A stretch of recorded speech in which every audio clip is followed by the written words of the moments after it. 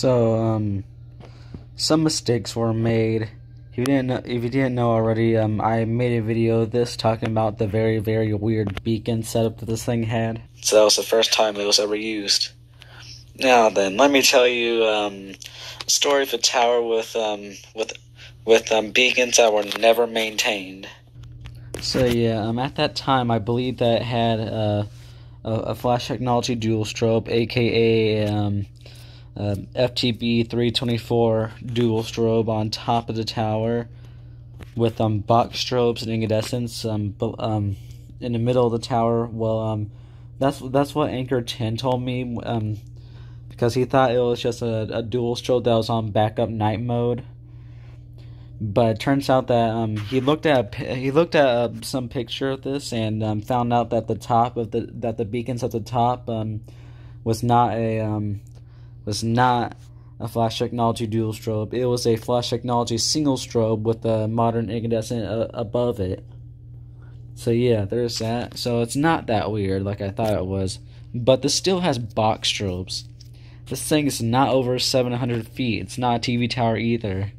It's really, really weird. But I do know smaller towers that have box strobes on it. That have box strobes on them, I think one's under 200 feet, even though it still has working beacons, and they're box strobes as well. I haven't seen that video in a while.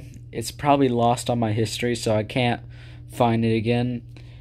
And why is Aiden showing me a small tower in Florida, I think, that had box strobes on it, even though it looked pretty small.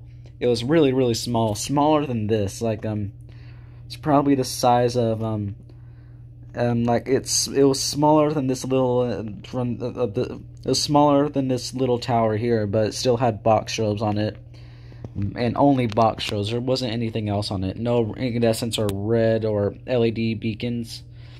So yeah. There's that. So yeah, the incandescent beacons are dead, sadly.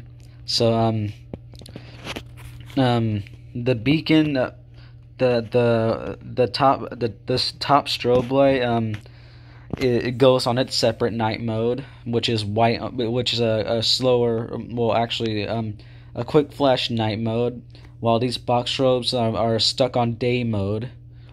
And yeah, it's kind of like taking a shower with cold water.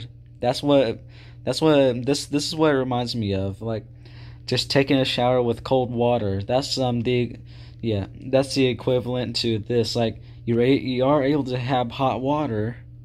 There's a hot water knob, but you're out of hot water. The hot water knob is supposed to be the incandescent beacons, and guess what? They don't work. And the cold water is supposed to be the strobes, which are only good. Day mode strobes are only good during the day, unless they're white only. So yeah, there's that. So yeah, some mistakes were made and all that. Whoever's maintaining these beacons did a very, very horrible job. Yeah. If you didn't know, I already told you this already in the video, but the top strobe, it goes on its separate night mode. It only shines white, and the box strobes are stuck on day mode. It's the equivalent of taking a cold shower.